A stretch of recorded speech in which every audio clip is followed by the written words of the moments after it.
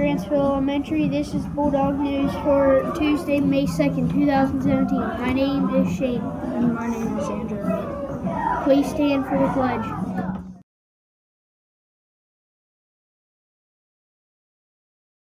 I pledge allegiance to the flag of the United States of America and to the republic for which it stands, one nation, under God, indivisible, with liberty and justice for all.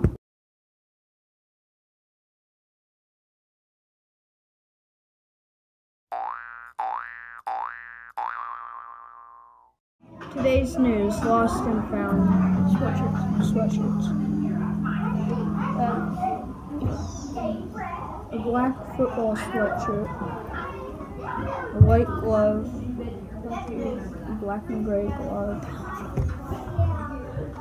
a Nike red and gray Nike sweatshirt, a blue sweatshirt, a red Under Armour sweatshirt, pink sweatshirt, camo toboggan sweatshirt, or just touch this shirt, a hat, and a black and gray sweatshirt. Please remember to put your name or initials in your school items, so if they get lost, they can be returned to you. Bulldog events. Park testing starts today for 3rd grade and 4th graders. Wednesday, Thursday, and Friday park testing and 5th grade.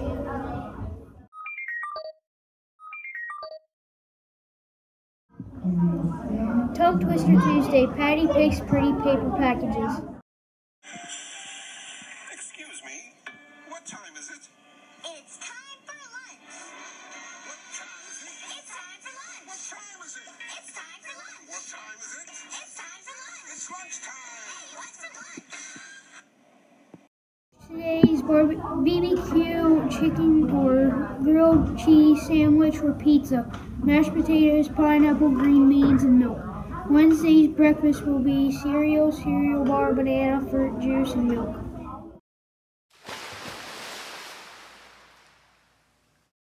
Today's weather will be a high of 57 and a low of 39 with a 0% chance of precipitation.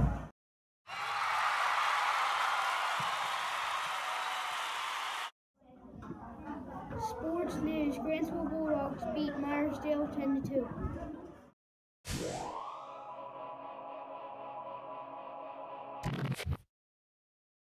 Today in history, in 1939, Lou Gehrigen's the 2,130 consecutive game streak, Yankees beat the Tigers 22-2.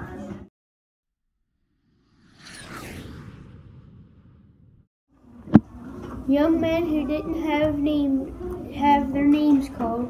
I didn't either, but it will be called in Canton this fall.